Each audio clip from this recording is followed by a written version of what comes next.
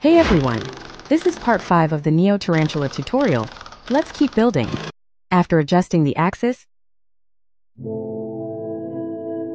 grab these meshes and rotate them along the x-axis. Now place them like this. Rotate this one to position the extruded part on top, though that part's optional.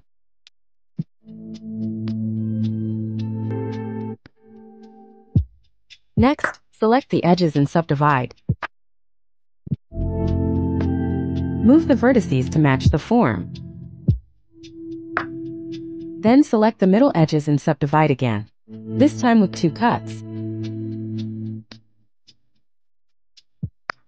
Now align the new vertices with the previous ones, and drag them upward along the z-axis.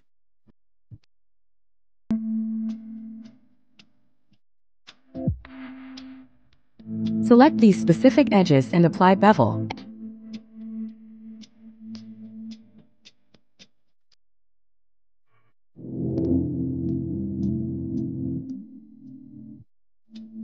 Edit this cylinder like this. And then bring in another one and position it here. It's getting better and better, but I'm not revealing the next step here. That's for part 6. Don't miss it.